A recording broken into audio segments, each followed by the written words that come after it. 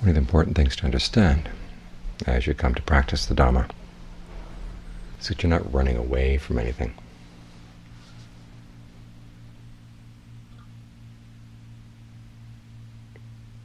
If you want to run away from the human race, you come out here and what have you got? You're sitting here under the tree, you're sitting with a member of the human race. You want to run away from your body, you're sitting there with your body.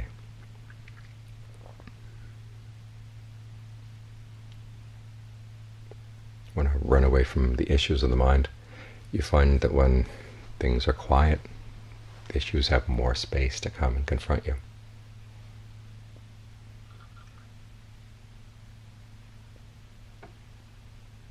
So once you realize there's no place to run away, what do?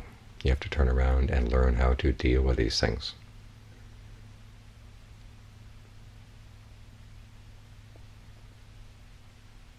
If it's something unskillful in the mind, you have to learn how to reason with it. You can't just push it away and pretend it's not there.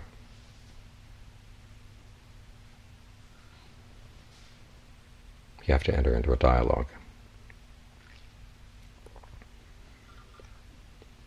As for the body, before you drop attachment to the body, you've got to learn that the body has its good side. Like we're discussing today. When you sit with the body, sit with the breath, and things get out of balance.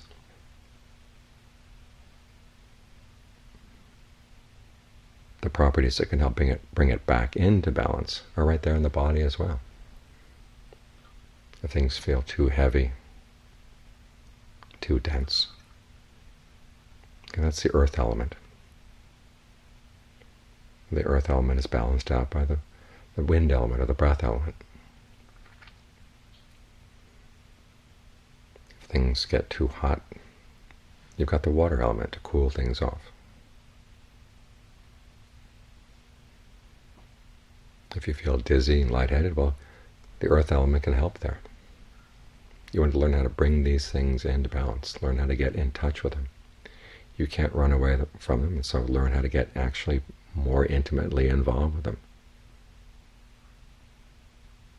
But with the right understanding, that it's only when you sort things out in this way that you can finally let go, not out of aversion, but out of dispassion.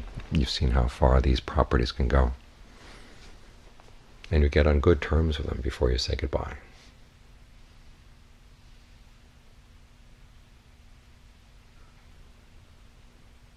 That way your letting go is not neurotic, not based on unskillful motivation. It comes from understanding. The body has its good points, but they go only so far. And you found something that goes farther.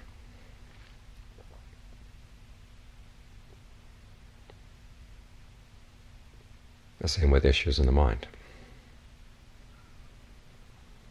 Some people come to meditation hoping they can just shut everything down in the mind. They don't have to think, they don't have to deal with anything. Just push things out. Well, the more you push things out, the more they come rebounding back to you.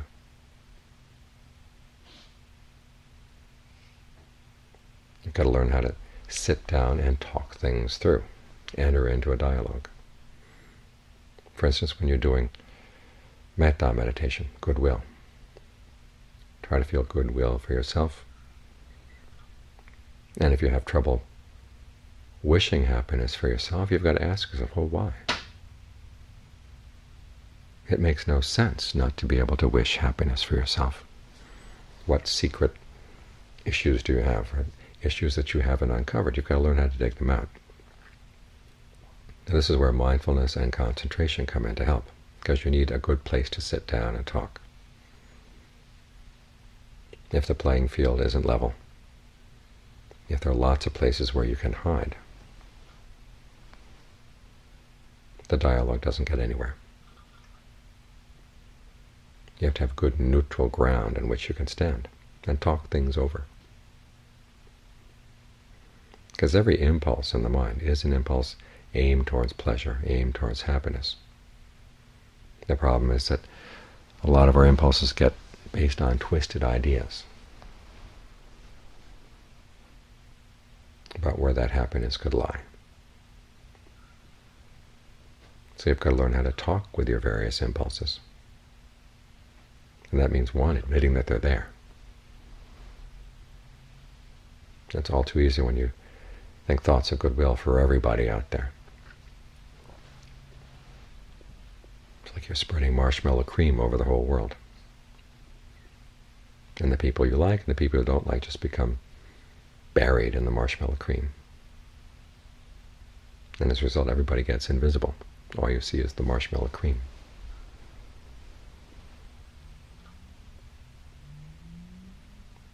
But that's not goodwill. That's not honest goodwill. Honest goodwill goes through all the people. Is there anybody out there that you really have trouble feeling goodwill for? And you have to ask yourself, why? What do you gain by having ill will for somebody? Why would you want that person to suffer? And part of your mind will say, well, they did this and they did that, either to me or people I like, or people I pity. You say, okay, all right, that's not right what they did, but if they start suffering, is that going to make everything better?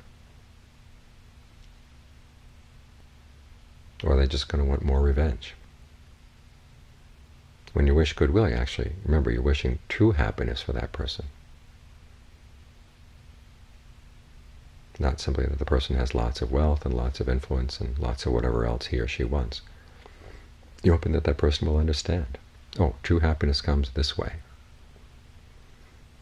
And that person will start acting on that. If everybody were acting on a correct understanding of where happiness comes from, the whole world would be a much better place. So it really is in your best interest to wish happiness, true happiness for everyone.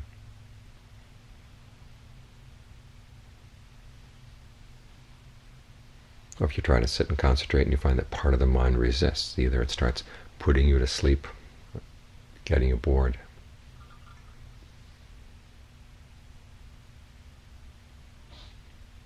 you've got to ask, okay, what would you rather be doing? And if the mind says, well, I'd rather be thinking, I'm much more used to thinking, okay, we'll give it something to think about, but something that's useful. You can go through the parts of the body. Where are your bones right now, the different bones in the skeleton? Say when you think of the bones in your fingers, well, actually pay attention to how your fingers feel. Is there tension in your fingers around the bones? If there is, well, let it relax. And then move up your hands, past the wrists, past the forearms, past the elbows, the upper arms, shoulder, on either side. And then start with your toes. In other words, be aware of your body, but at the same time, give yourself something to think about, something to do. Or you could vary things by looking at how the breath feels in the different parts of the body. Try to get as precise as you can. Each little part of the body, starting again with the tips of the fingers and on up. When you breathe in, how does it feel in that part of the body? Do you carry tension around in that part of the body? Can you relax it? In other words, if the mind gets bored, give it work to do. Dharma work. Mindfulness work.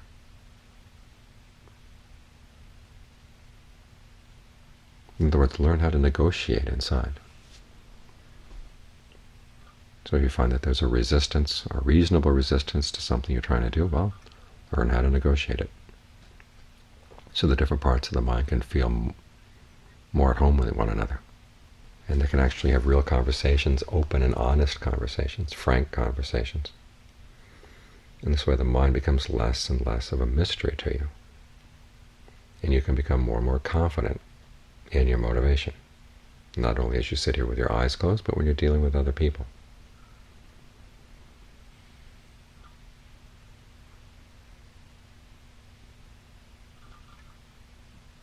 It's normal that we want everything to be cleared up as quickly as possible. We all would like to have that magic pill or that sudden insight that clears up all your problems. But it turns out it doesn't work out that way. What does work out is you deal with things issue by issue, problem by problem, as these things come up. And the more skillfully you learn how to deal with these little things, then the bigger issues start getting resolved. Or at least they get easier to handle. because you're developing sensitivity. You're developing a sense of trust in the mind, and openness in the mind. And these things don't happen all at once. They develop gradually.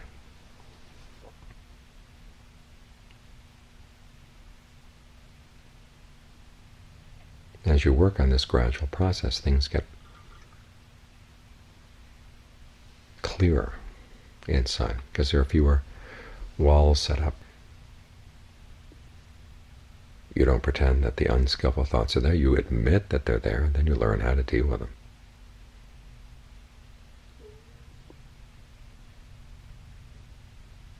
In this way, when the mind becomes clear, you begin to see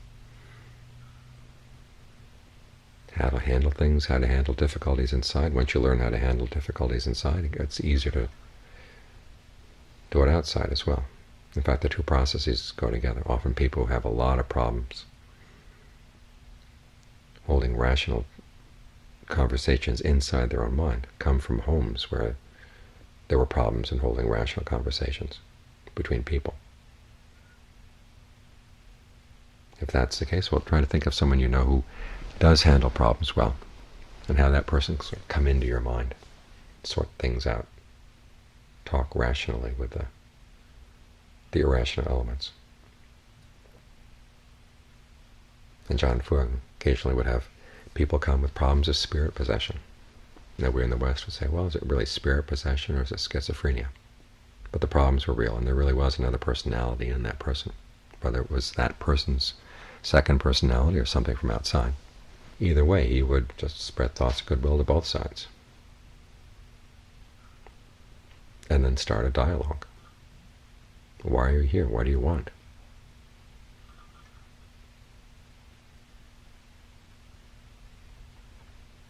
And he was able to negotiate a settlement. So whether that was actually an exorcism or simply just straightening something out inside, regardless of how you interpret it, it worked. This one woman came one time, and she had this problem that she would yell and scream at people who were her close friends. So as a result, she couldn't live with anybody. She had to live alone. One day she came to see John Fuang, and all of a sudden the yelling and screaming side started coming out. So John Fuang asked her, well, okay, what do you want? And this other side started saying that, well, in a previous lifetime this woman did this or did that to me. And he asked her, well, if you interfere in this woman's life, she's going to come and interfere in your life next time around. Do you want that? Well, no. How about letting her live a normal life, make merit, dedicate the merit to you? Does that make sense? Yes. So that was the resolution.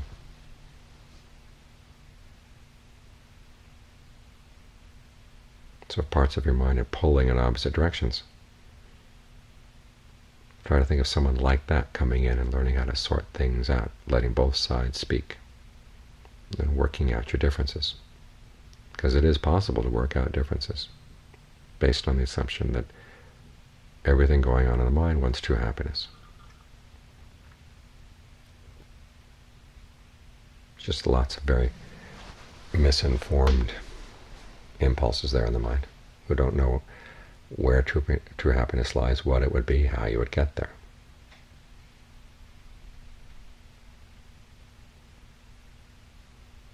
But if you go in with a confidence that things can be sorted out, then when the time comes to let go, you're letting go not out of anger or fear. You're letting go out of understanding. After all, that's the Buddha's analysis. It's through discernment that you let go.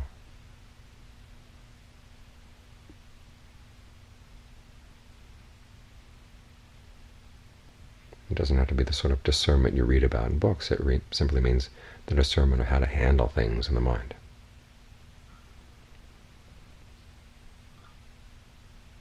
How to test the limits of physical properties in your body, the thoughts in your mind. See how far they go in leading to true happiness. And then letting them go when you find something better. So when you say goodbye, it's not saying goodbye slamming the door, running away. And some more, well, thanks for getting me here. But the time has come to move on.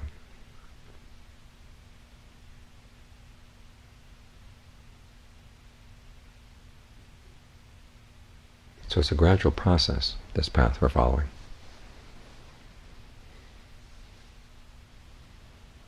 Insights here and there. Greater skill developing incrementally here and there.